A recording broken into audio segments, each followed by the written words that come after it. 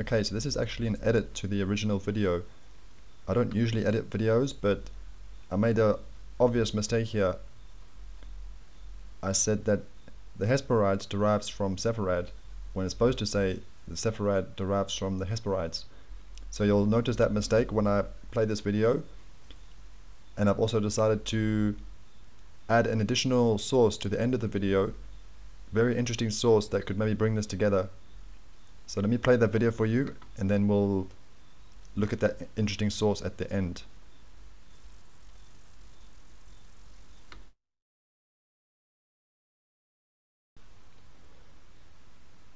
Welcome to our follow-up video on Hercules, son of Zeus. In the previous video, we didn't speak about the life stories of Hercules.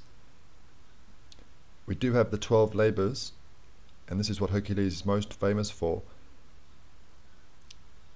We're not going to study all these labors because this is not a channel specifically about mythology, but I'll try to just give a brief version of this story, how I understand it so far. We have Hera, queen of the gods, and it says that she was the sister and the wife of Zeus. So we did say in the previous video that we have to be careful, but you can't avoid everything, but there is a lot of evil in this mythology.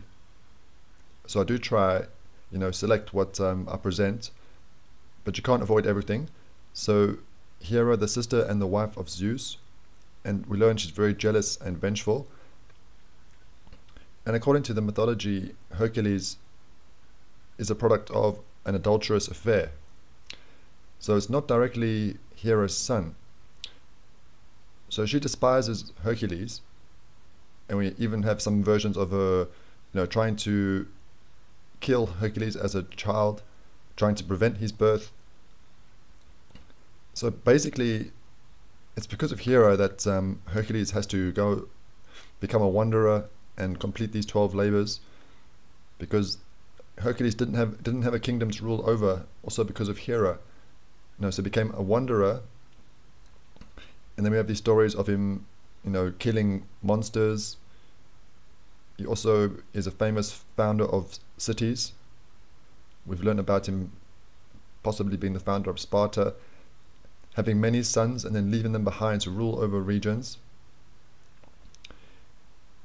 But is there another part of Hercules that we don't really get from the Greek mythology? Because if you go through the Greek mythology, you wouldn't really picture Hercules as the Egyptian pharaoh, like we were learning about in the previous video.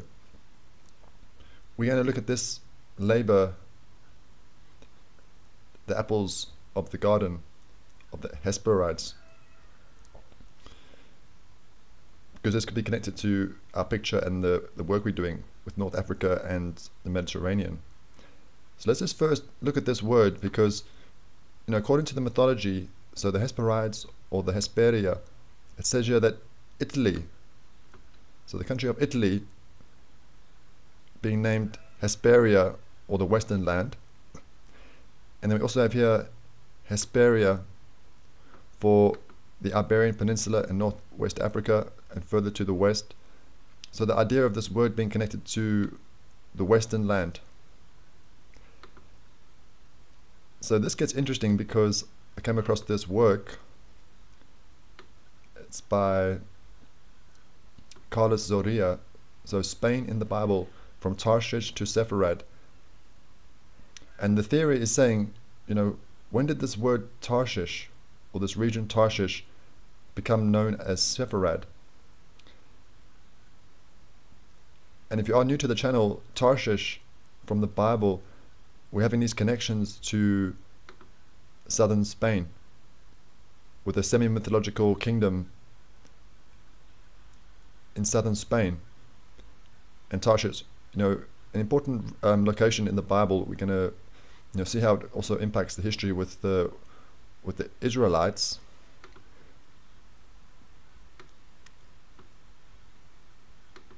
And it speaks about the Tyrians and slavery. So the Phoenicians or the Tyrians and their practice of slavery And I just want to go to a verse from the book of Obadiah, because this could be connected to what the scholar is going to speak about. So it says, "The captivity of Jerusalem, which is in Sepharad, shall possess the cities of the south." Okay, so the captivities of Jerusalem. So, a large amount of Israelites in the region of Sepharad. And the scholar is saying, when did Tarshish become called or become known as Sepharad? And we have this identification with southern Spain. So then would this be saying the captivity of Jerusalem, which is in Tarshish? That's what the scholar is arguing. So let's just jump down to something very interesting. So according to this scholar, he's of the opinion that this Hesperides, connected to one of these labors of Hercules, derives from Sepharad. So very interesting if that's true, because if we go down to this part here, this could be very important.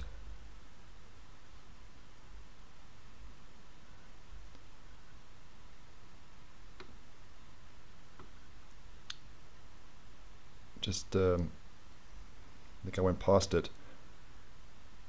Here it is.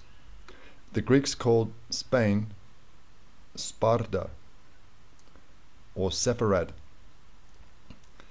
So very, very interesting, because if the Greeks called Spain Sparta, and Obadiah is saying that this captivity is in the land of Sepharad, is that saying that there'd be a large amounts of Israelites in Spain? So do we have history to show large amount of Israelites in Spain? But this is important for our picture, because Lydia was known as Sparta. To the Persians, they called the satrapy of Lydia, they called it Sparta, or we could say Sepharad. So is that actually saying that Lydia could be connected with Spain? So if we just go through those details again, the scholar is connecting Tarshish with Sepharad, that at some point the name Tarshish was stopped, it wasn't used, and became Sepharad was then used. So that would connect Sepharad with Tarshish. And then it also has this example of the Greeks calling Spain Sparta or Sepharad.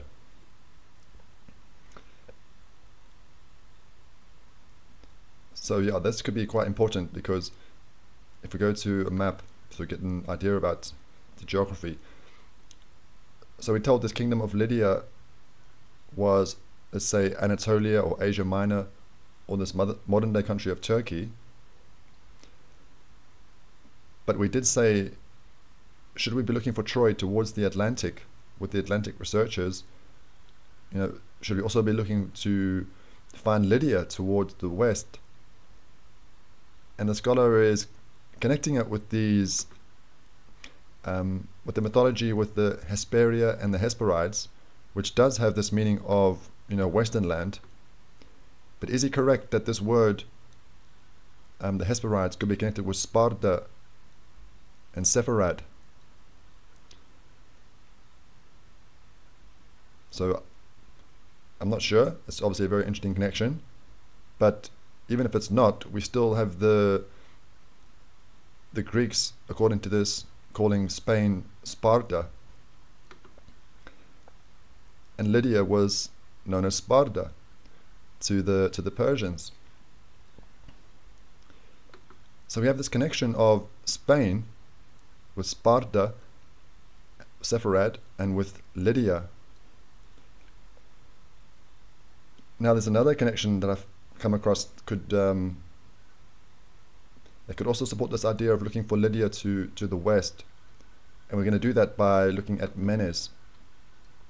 So we said we're going to look at Menes, an Egyptian pharaoh, but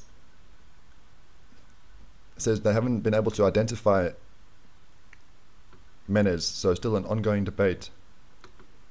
But it's supposed to be the pharaoh that united Upper and Lower Egypt. So it's just interesting that we have on the mythology a very similar name. We have Menes, the founder of Lydia. This is according to Herodotus. So another son of Zeus, and it says that Menes was the father of Attis, and Attis was the father of Lydia, after whom the Lydian people were later named. So this mythology of Herodotus connecting the kingdom of Lydia with the mythology, so Menes of Zeus. So Lydia being connected with the descendants of Zeus. And it also says another descendant of Attis called Terhenus, after whom the Tyrrhenians were named. And we have spoken about the Tyrrhenians and the Sea Peoples with the Etruscan civilization. So the basis of this story is that there was a severe famine in the time of Attis, and they decided to halve the population. So half would stay, and then half would go with Terhenus.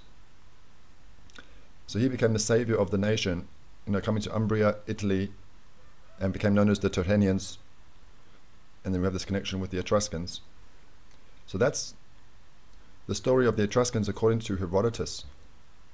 Saying, if I go to a different map, that the Etruscans, they come from Lydia, and it's with this mythology of Menes and this family. But this is disputed by other historians, and say that the Etruscans are not connected with the Lydians. And we'll speak about that at the end with some other sources about archaeology. But the interesting thing with this is that Herodotus says that that Lydia was ruled over by the descendants of Hercules. We don't see Hercules here in this genealogy, but Hercules is connected with Lydia. So let's try explore this. So this is where it kind of gets a little bit confusing, and you can get lost in this mythology, and it can be very confusing. One of our viewers was saying you have to be careful with these genealogies, because now we have Terhenus as a descendant of Hercules, and it speaks about Terhenus, the son of Hercules, being connected with the Etruscans. So it's like the same story, but now it's of Hercules. And Strabo also says that Attis was a descendant of Hercules. So if we go back to this page, so we got Menes, the son of Zeus, and we know Hercules was a son of Zeus, and we have Terhenus, and we have Attis being described as descendants of Hercules. So one way to try and make sense of this would be that Menes could be another name for Hercules, and then you'd have to ask as well, could Menes be connected with Hercules? But you have to be careful. You can't just you have to be careful that you making connections and you've got no way of proving it and you don't know. But we did see Sir Isaac Newton with this source with the Empire of Egypt, with all these names that they could all be connected and be the same person. So if that's true, he also connects Memnon with Menes. So Menes could be connected with Hercules, and Hercules being an Egyptian pharaoh. Very interesting. And the final thing for this video is to speak about Sardis, because it says that Herodotus recounts a legend that the city was founded by the sons of Heracles. So Hercules being connected with the founding of Sardis, and Sardis the capital of Lydia. Now this name Sardis could also be coming from from Sparta or Sepharad. We see Sparta. So, is that actually being connected with Spain? But the interesting thing is that we do have another son of Hercules called Sardus, and it says that Sardus left Libya with a great multitude. So another multitude, a multitude of people, but this is coming from Libya, coming to Sardinia, and that Sardinia was named after Sardus, son of Hercules. So this island Sardinia is actually carrying this element Sardus. Let's go to the map. So this island here called Sardinia is coming from this word Sardus, and we actually have in the mythology a descendant of Hercules called Sardus coming with the great multitude, and Sardinia being named after Sardus. So yeah, what do you make about this? Because looking at this map, we're told Lydia is here in the modern day country of Turkey, and there's the capital Sardis. But now we have Lydia being connected with this word Sepharad, and Sepharad being connected with Spain. And Sardis, we're being told, is could have been founded by descendants of Hercules. And we do see one of these descendants of Hercules actually carrying this name Sardus, but he's coming to Sardinia, and Sardinia being named after Sardus. So it just makes me wonder, is Sardinia connected with this kingdom of Lydia? So you have like two connections. We have Spain, and the Greeks calling Spain Sparta. Just a bit of a recap, that Lydia was also called Sparta, to the Persians.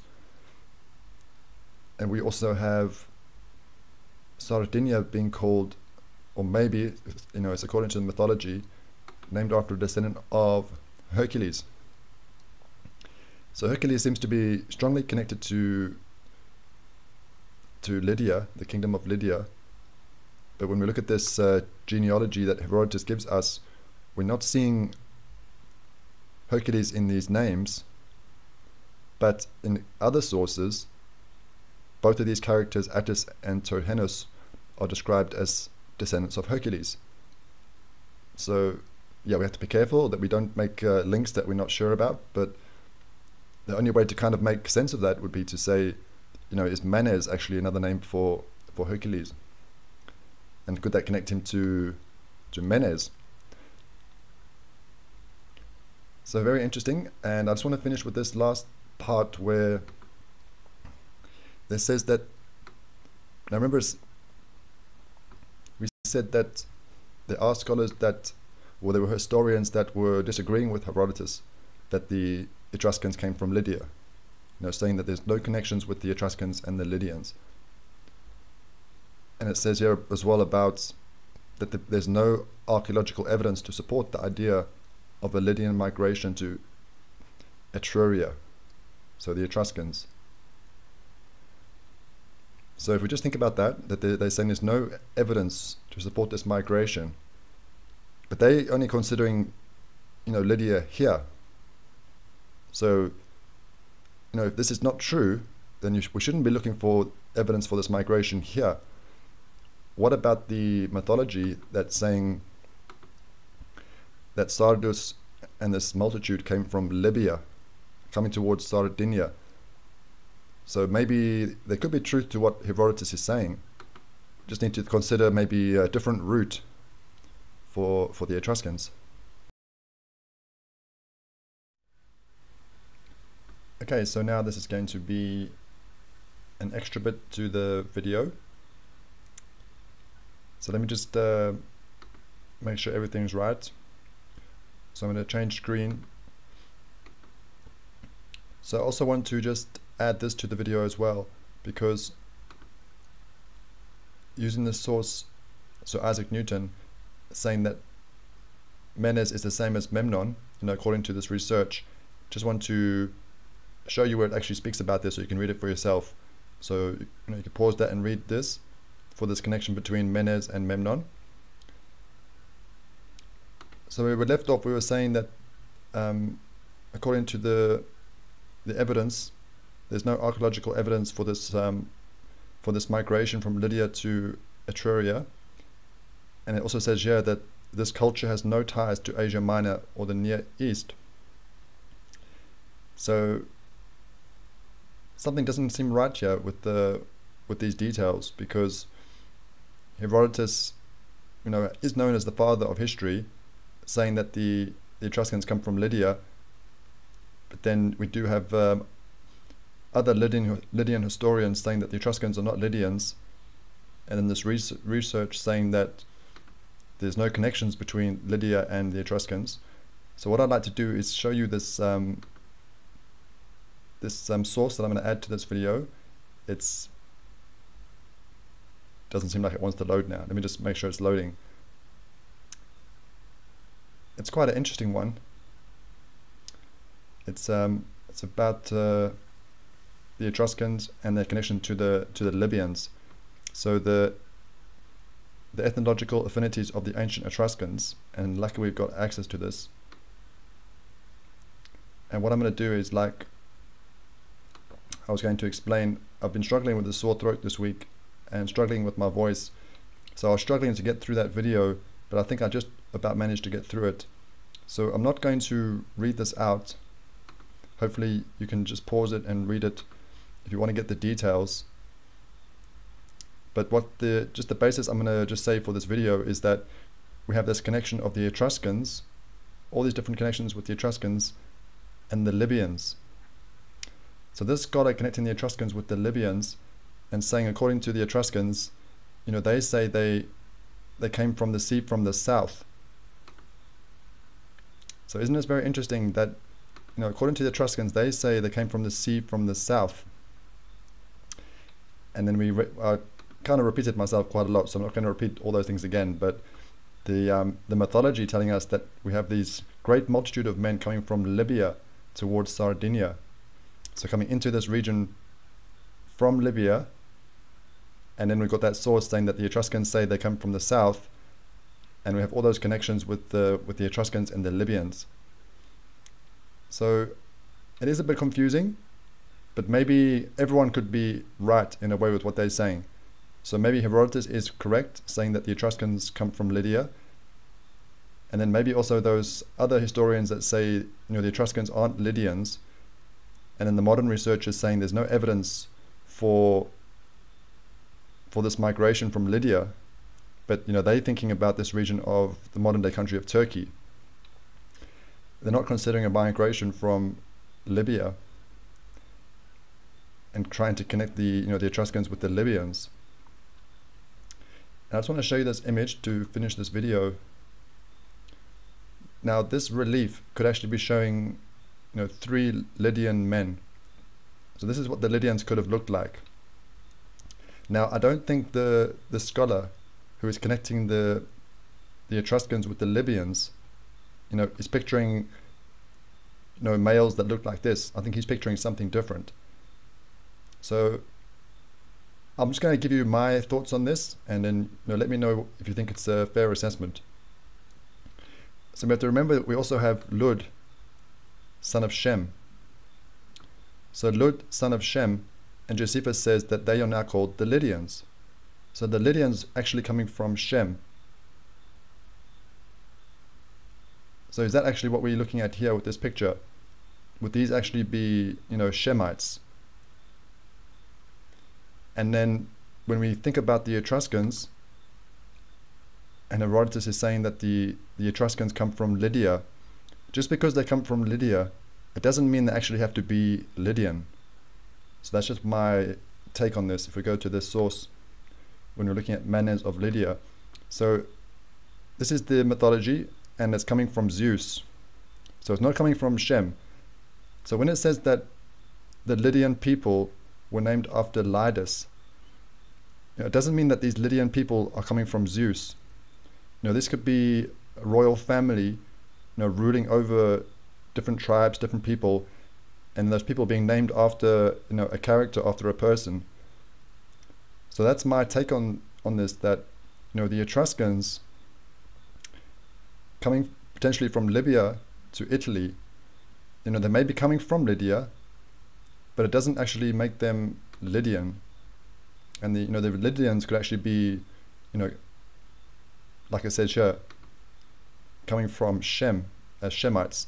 And maybe that's why we're getting a lot of this confusion, where, you know, Lydian historians are saying that the Etruscans are not Lydians, which would be correct if this source is correct, connecting the Etruscans with the Libyans of North Africa.